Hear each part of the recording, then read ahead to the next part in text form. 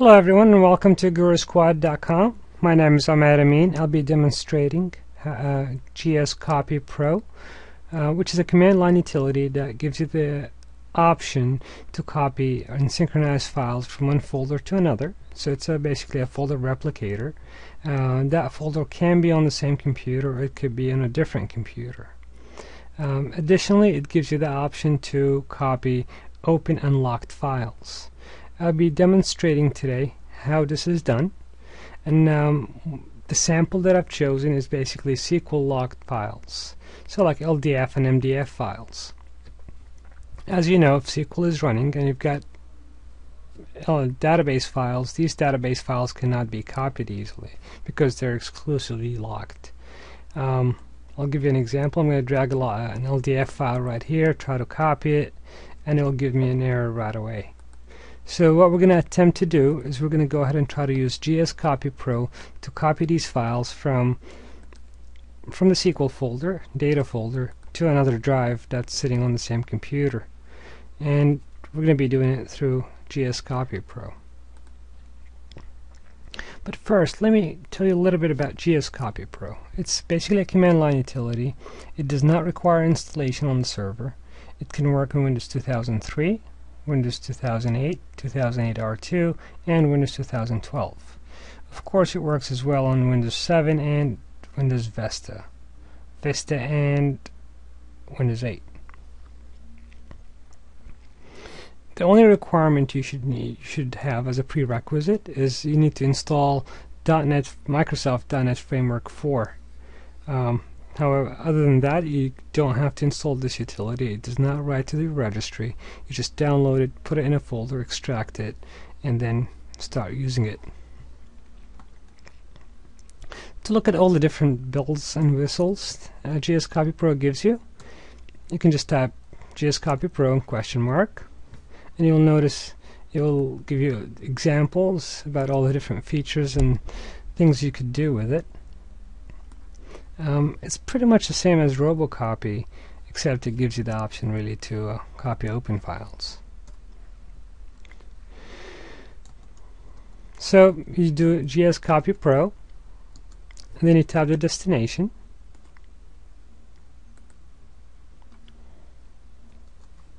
You're going to put quotes, and anytime you have spaces in your destination and source, you have to type quotes. So I'm typing GSCopyPro source. This is the source, and then the location is going to be going to H:. I'm going to put that in quotes because I'm going to put spaces. H:, data SQL backup. And I'm going to say I want to use the mirror option. So that's MIR.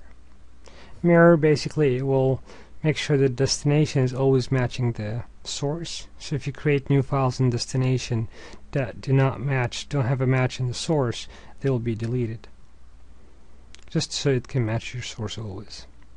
Or you can do also copy all.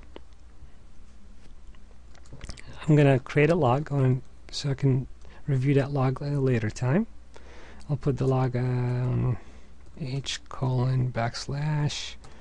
log.SQL.txt. Then I use the file lock. This is your file lock option. If you go up here, copy locked files and open files in order to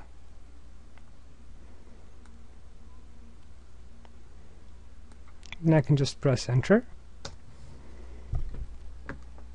You'll notice my log got created and my SQL backup folder got created. It's trying to copy that file, and notice that this file is open, and I created a backup copy of it. Now it moves on to the next LDF file, and then it goes on to the next and next and so forth.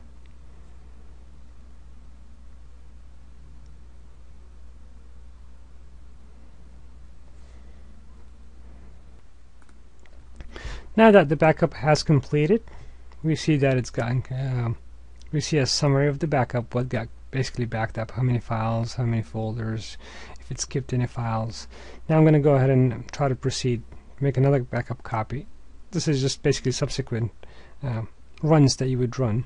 It will not copy all the files, it will only copy what got modified, only the files that got modified. So press up arrow, it's got it selected, I press enter. Notice one file that got modified, so it's trying to make a copy of it, one of the SQL files, and it said, you know, it's going to invoke the backup agent, basically the open file agent, and it did it, and it's completed, and it gives you the report that it's gotten completed. If I go right here, if I want to compare files, I go right click data properties, it's 13 files, 597.164.032. If you notice, the source matches the destination. So this is an easy way of demonstrating what GSCopyPro can do for you.